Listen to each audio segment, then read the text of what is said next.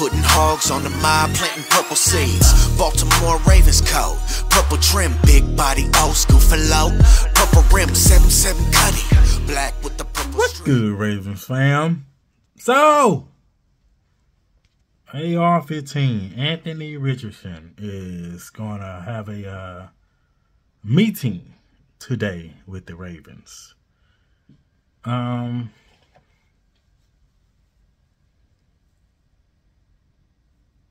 I don't know. They met with him at the combine. Reports say they now they're gonna meet him at his pro day. That, oh man, because he's gonna go in the top 10, but with the Colts having no quarterback, I believe. Jim Irsay, or whatever, however you say his name, him being in Baltimore, reports him being in Baltimore. Got a brother nervous. That's all I can say. That's all I can say, really. Like, I know they meet with a lot of players, but just meeting with that player that's going to go early in the draft, or should I say that is going to go first round. I don't know. I don't trust the Ravens. My gut is telling me Lamar's gone in the draft, but I don't want to believe that. And if that does happen, that would take over that whole draft. Whoever's being drafted, I will feel bad for them because they is not going to be talking about that for a while. But, oh, man. So that, oh, man, that's going to be interesting. That's going to be interesting. Like, that's the only quarterback I heard reports of so far of them meeting. But I'm believing Lamar's gonna still come back.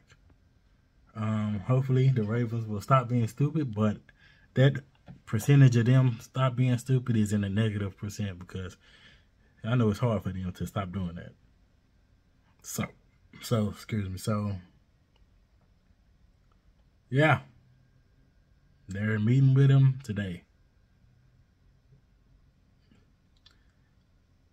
It's gonna be interesting. That's all I can just keep saying, y'all. I don't know. I don't know.